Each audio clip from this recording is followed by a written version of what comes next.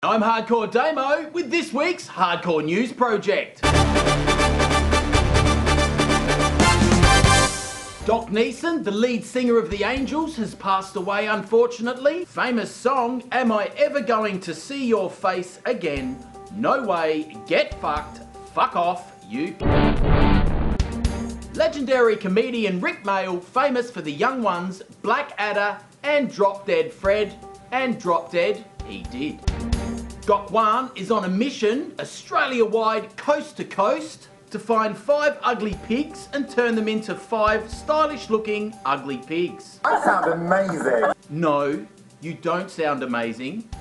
That sounds like a big load of gok to me. You can suck my gok. And now a live cross to old mate Knuckle Dick Bob Catter, live in Townsville, Queensland.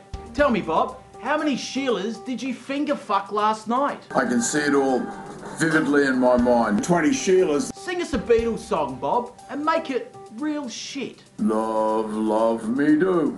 You know I love you. I hear you like to fight in Parliament too, Bob. You want a blue, you'll get a bluey. God bless Throbknob Bob. Sir Jack Brabham, 3-time Formula 1 world champion, built his own car, is an Australian legend. Unfortunately passed away on May 19th, but was buried nearly 1 month later on June 13th. That's because they still couldn't catch him. What is a relationship? Yes, what is a relationship? It is an exchange of care. A relationship is a genuine sign of care. So lads, next time you're going to fuck your missus in the ass, make sure you spit on it first, just to show her how much you really do care. Richard Hollick is a violent drug abuser and is these people's neighbour.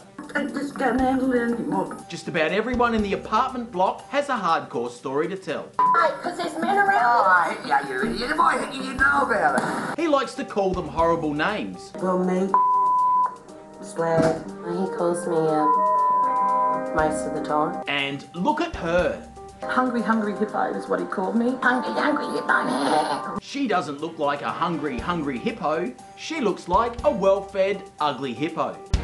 I've been Hardcore Damo as WANKERMAN for this week's Hardcore News Project. I will see you next week.